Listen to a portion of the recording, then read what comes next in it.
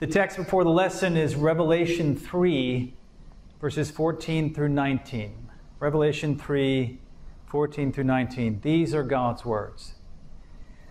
And to the angel of the church in Laodicea write, the words of the Amen, the faithful and true witness, the beginning of God's creation. I know your works. You are neither cold nor hot.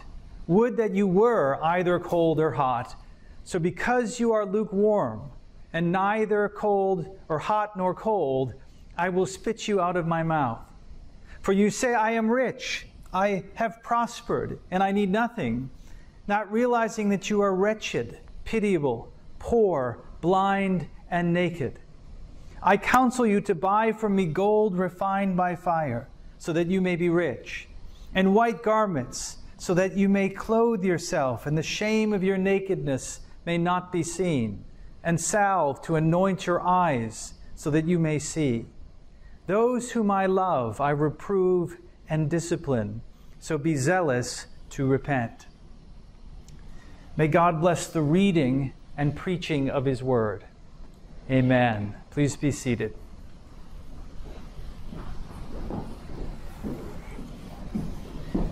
This afternoon, we begin a series of lessons on the subject of shame.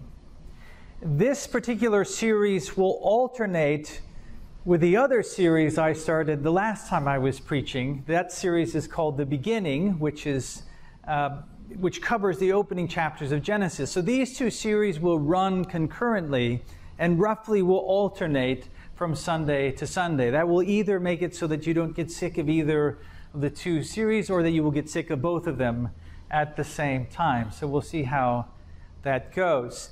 Today we begin our study of shame with what philosophers call a rough and ready definition, a working definition. And that's because the concept of shame in Scripture is fairly complex.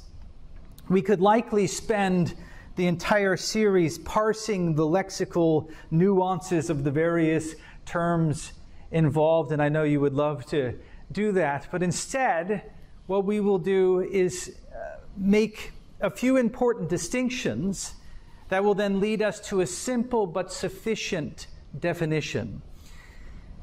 Now, perhaps the least controversial thing to say about shame, there's many controversial things to say, but perhaps the least controversial thing to say about it is that it's an emotion, which means that shame is a response, a physical response to some precipitating event.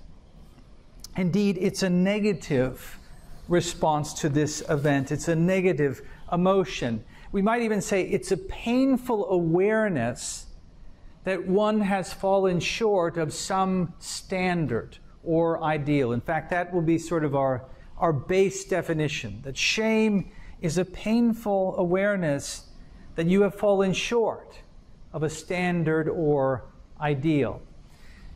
Now, one important distinction to make concerning that definition is to differentiate shame from guilt, because those two words are often used interchangeably. The difference between them, it seems to me, is that guilt is not in and of itself an emotion. Rather, it is what we might call a socio-legal condition. It's an objective description of our legal or social standing within a particular community. So to say that I'm guilty is to say that I've committed some offense against the community. I've fallen short in some way of its standards. And when it comes to sin in the most general sense, of course, this is true of all of us, for we have all fallen short of the glory of God, as Paul says in Romans 3, the glory of God being the ultimate standard. What we could also refer to as the law of the kingdom. God's law, His written, prescriptive law, is a manifestation, one manifestation of His glory, of His perfect nature.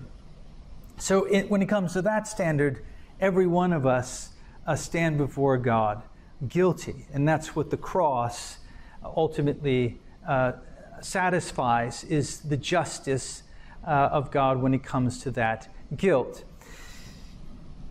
So to feel guilty then, that is to be guilty. To feel guilty is to experience the emotions of one who is guilty.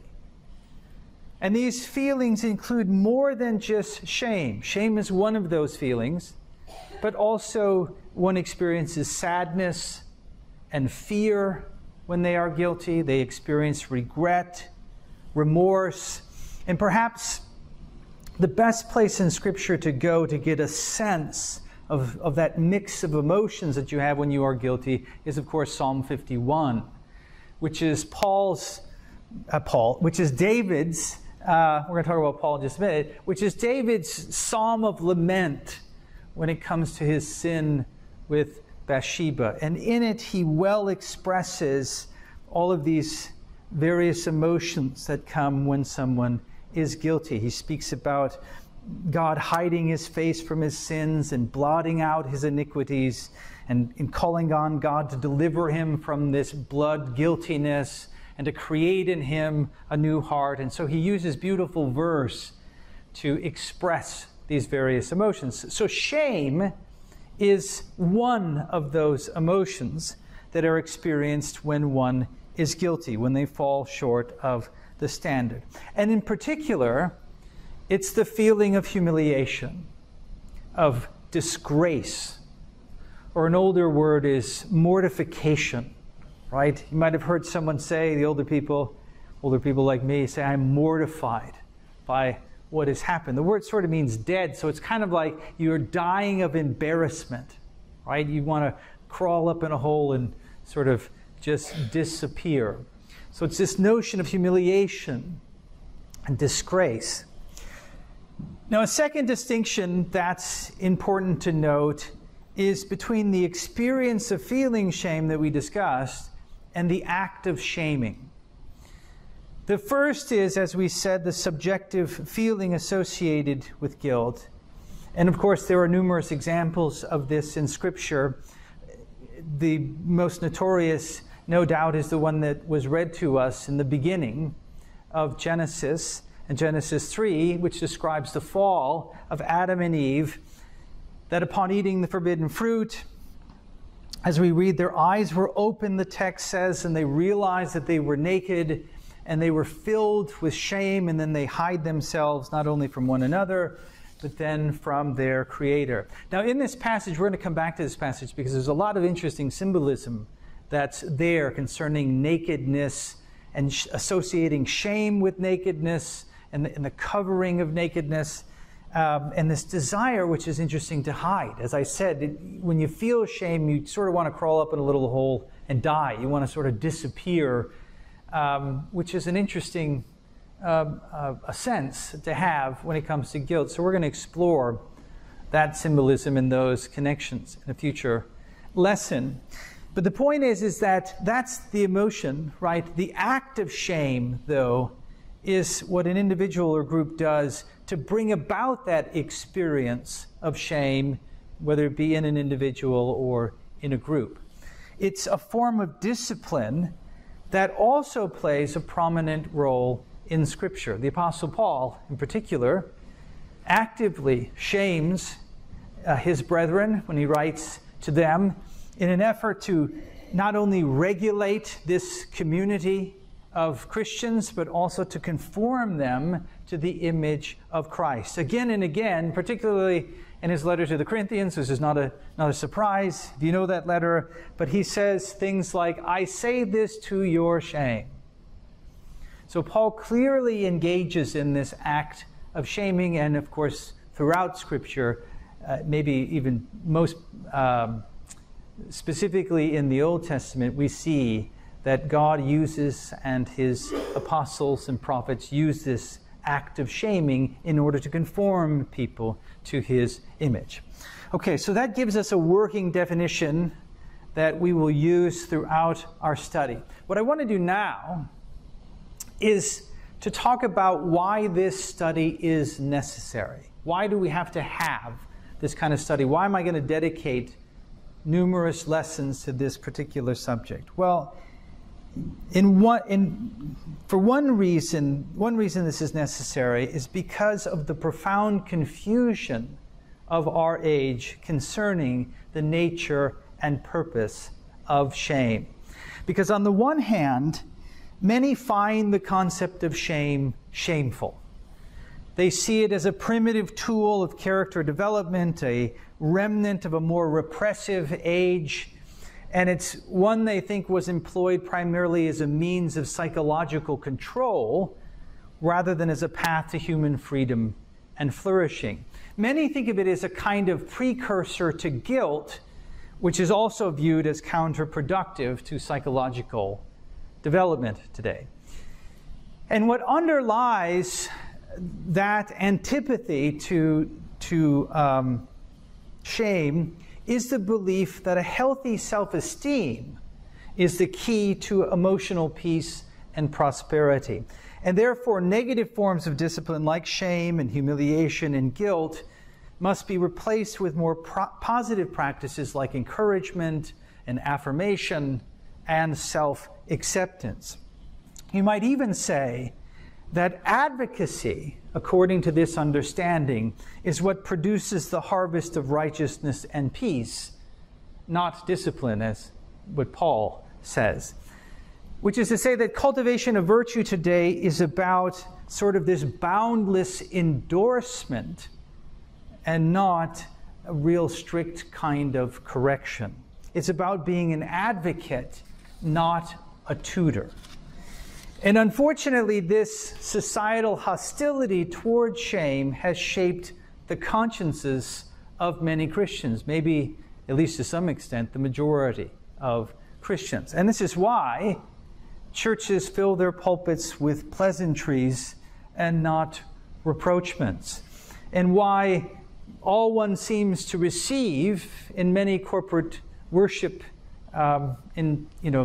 times of worship, is encouragement and affirmation, which of course is righteous and holy and good, but so is rebuke and admonition, which they often, or perhaps never, receive. And the reason for this imbalance, as T.L. Lau points out in his monograph on this subject, which I will reference quite a bit through our study, the reason for the imbalance, according to Lau, is that churches are no longer promoting, and I'm quoting him here, a religion of sin, righteousness, justice, holiness, and repentance, but rather one of feeling good and inner peace.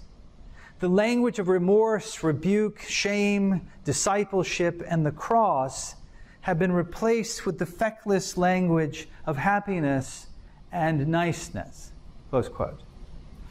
Meaning that the congregation, more and more this is true, it's no longer viewed as a growing body of believers who are in need of rigorous discipline, but as a nursery of perpetual infants who are in need of a weekly diaper change.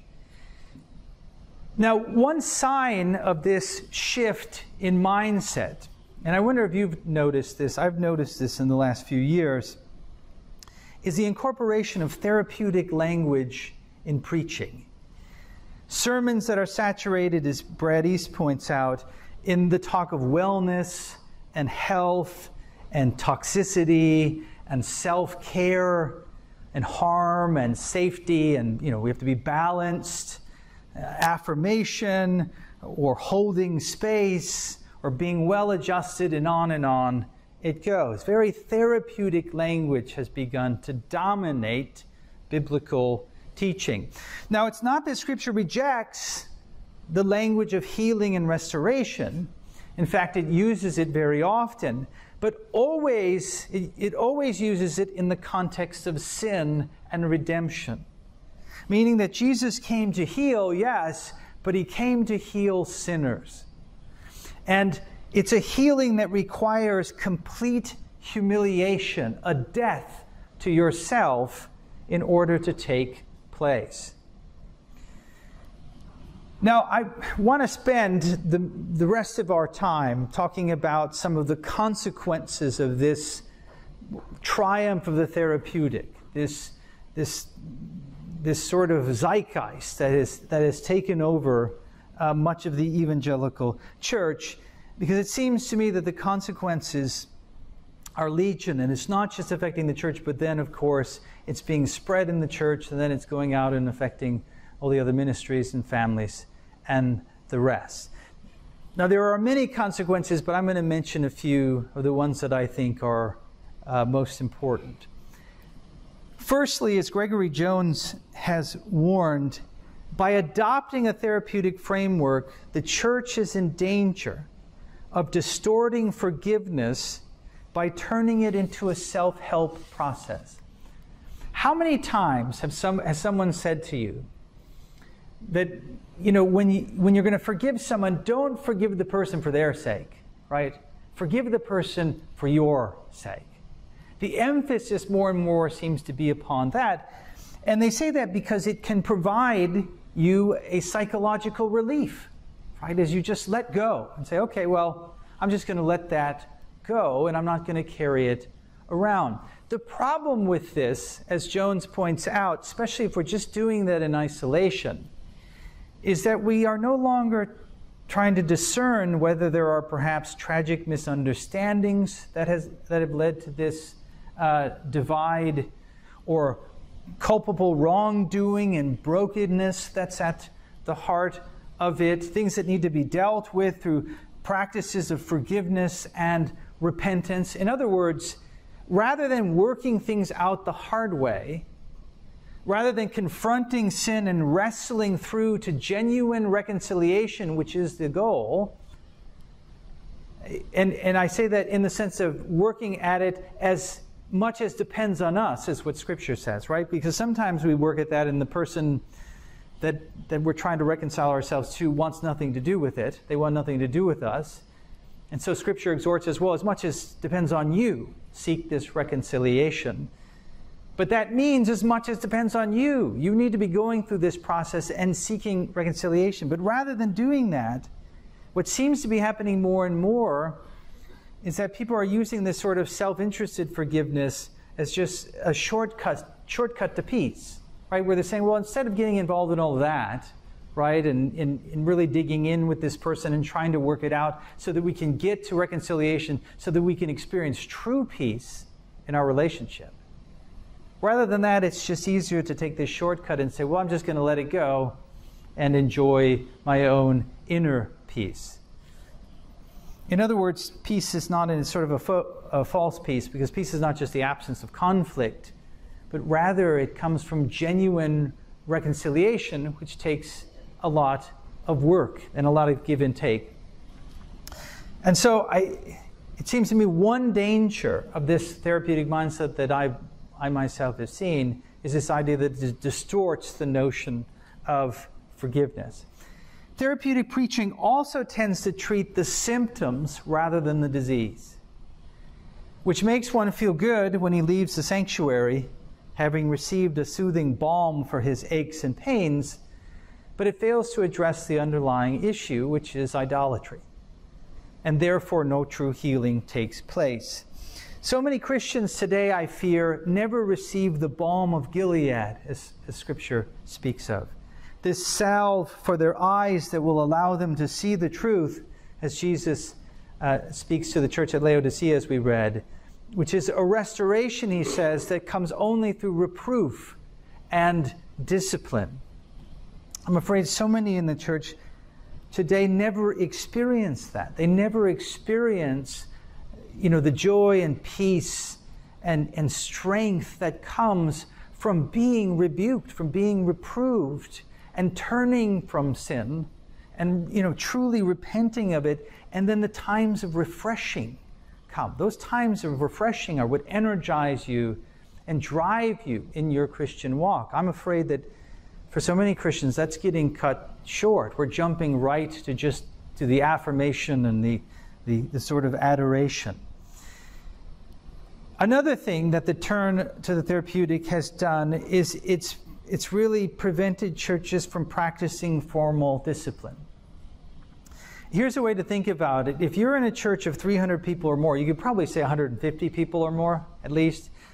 But if you're in a church of, let's say, 300 people or more, and the elders have never publicly withdrawn from anyone the whole time you are there, it's safe to say that the church discipline is not being practiced in that church. And this is actually kind of amazing, because one of the true marks of a Reformed church for a long time in church history, from the time of Reformation down, is that it practices church discipline.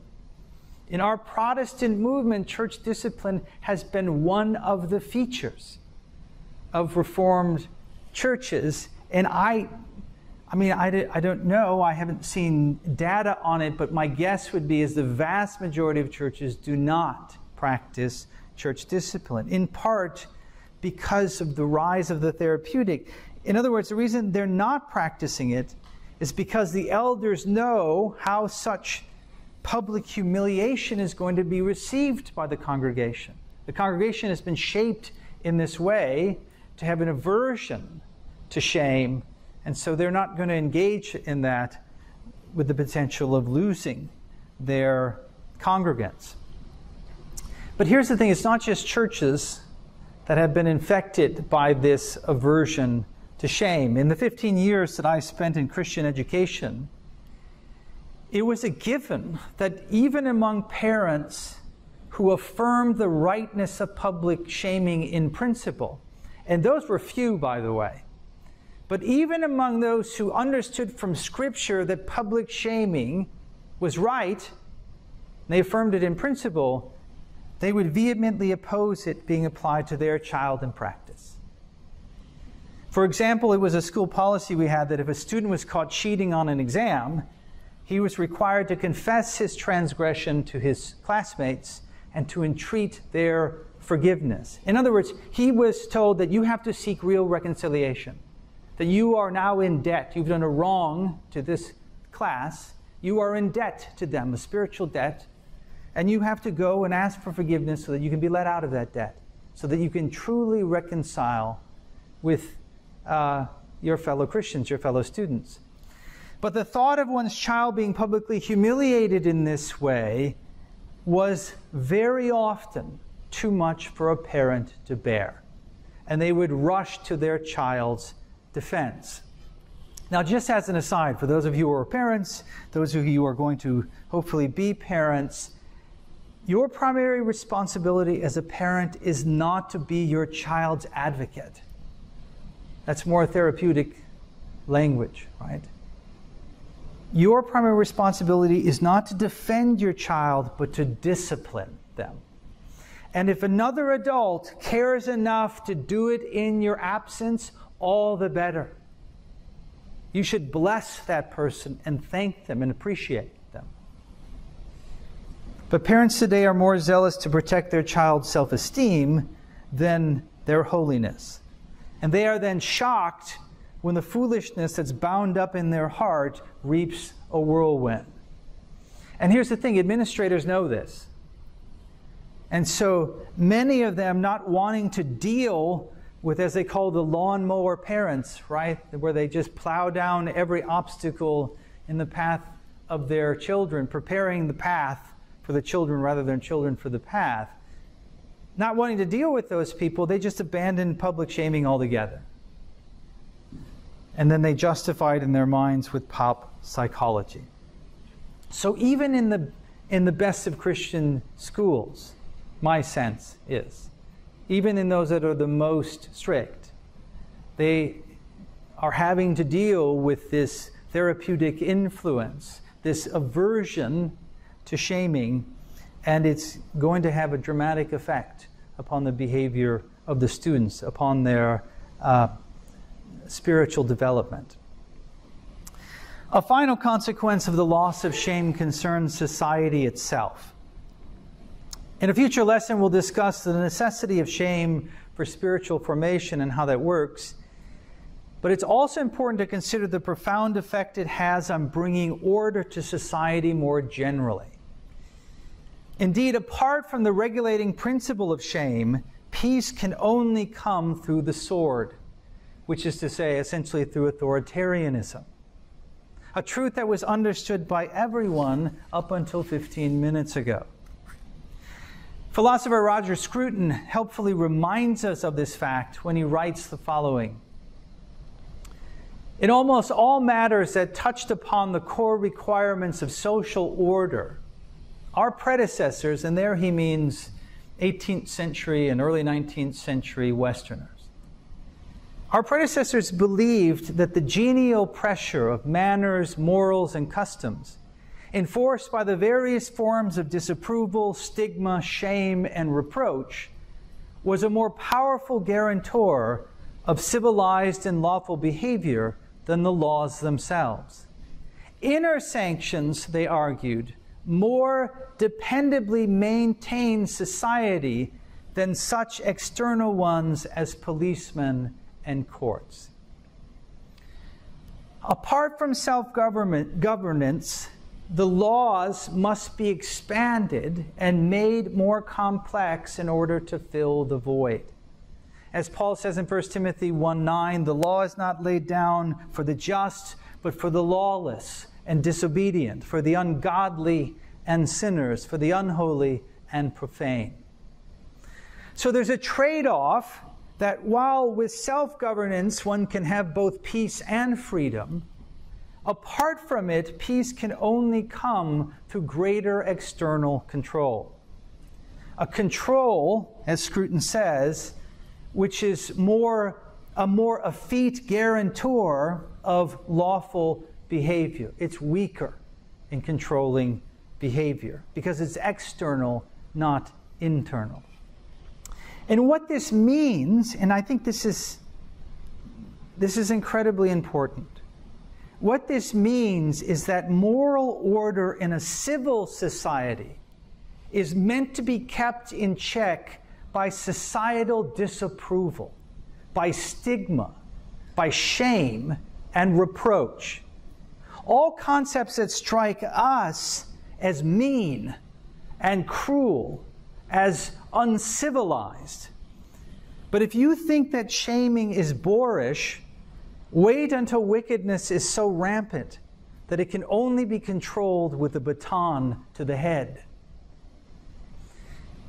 Such things are worthy of our consideration, especially as we begin this month, the month of June, the time when the most depraved among us glory in their shame, which civilized society has permitted with greater and greater regularity. Now, one of the ways that our family has resisted this deluge of degeneracy is by attempting to reintroduce the stigma of these abominable acts, or at least to do so in our own neighborhood.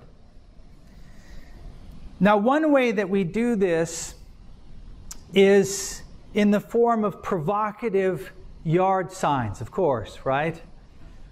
The yard sign. I say they're provocative, but they simply convey biblical teaching. But they are provocative in our day and age. And they draw the ire not just of wanton sinners, but worried Christians who are troubled by our immodest approach, expressing concern that our signs are inflammatory and ineffectual. Someday in the future, we have to dig deeper into this language of concern that is so common today, especially among people in your own tribe. For us, this would be Christians, and how it can be used rhetorically as a form of manipulation, right? Where they're not coming to you in good faith, asking questions which always should be received with eagerness, but what they're really trying to do is shame you into silence to stop what you're doing. But anyway, let me address the two objections that we get every single time from Christians, which is that we're being inflammatory and that what we're doing is ineffectual. First, ineffectual. The thing to say about that is God's word is never ineffectual. Never. If you proclaim His word, if you preach the gospel, it will pierce the listener. It never comes back void. Never, Scripture says. Paul describes God's word as sharper than any two-edged sword, piercing to the division of soul and of spirit, of joints and of marrow. It is the sword of the Spirit, God's word is. And it is powerful. It will pierce deep into your soul. So it is never ineffectual to put God's word on a sign. Secondly, when I'm told that my words are inflammatory, I wonder to myself whether the person making the charge has ever read the Bible, to be honest. Have they not read the condemnations of Jesus, that it would be better for a millstone to be tied around one's neck and to be cast into the depths of the sea than to cause one of these little ones to stumble? Or what he said to the scribes and Pharisees, "Woe to you, scribes and Pharisees, hypocrites! For you travel across sea and land to make a single proselyte, and when he becomes a proselyte, you make him twice as much a child of hell as yourselves." And what about the Apostle Paul, who says of his own kinsmen, who are trying to force circumcision upon Gentile converts, that he wished that they would castrate themselves instead? And this is to say nothing of Stephen's 53-verse invective against his fellow Jews, or the plethora of prophetic castigations in the Old Testament, and on we could go. Here's what I wonder. Have we forgotten the shock and awe of Scripture? Or is it that we are embarrassed by it? Which of those two is more likely? The real problem, I think, is that our more genteel brethren view such public pushback as uncivilized, as uncouth, as vulgar, when in fact it is the opposite. Stigma, shame, and reproach are how a civilized society deals with depravity. It is how it undermines its influence, how it pushes it to the fringe. If a society refuses such social restraints, all that will be left to you is violence. All of this to say that when it comes to the zeitgeist of our age, the spirit of our age, shame has become a taboo. And yet, shame can't be a taboo forever, right? Because at the same time, a new spirit is emerging and gaining ascendancy, which has rediscovered the utility of shame. A cancel culture ethos which thrives, in fact, on its power, where the shaming is punitive without being redemptive, where it is consumed by justice at the neglect of mercy, and where every sin is a sin against the community, where each member is allowed to exact his pound of flesh. This is an oppressive form of shame that is driven by resentment and which only provokes the same in its recipients. And thus you see the great incoherence of our age concerning the concept of shame, where it is either a taboo or an effective tool of tyranny.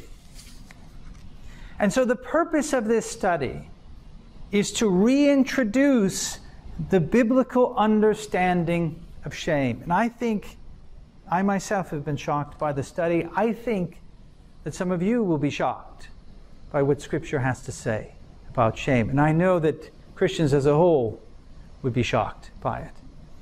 The point is to defend its goodness from its fashionable critics by noting the prominent role that it plays in spiritual and societal formation, but also to distinguish it from those forms of discipline that really are oppressive. And so the working title of the series, I would make a terrible Baptist preacher. You all know that, right? I can't, the alliterations and all that, I can never even come up with the title. I always have a working title for this series. The working title is Make Stigma Great Again.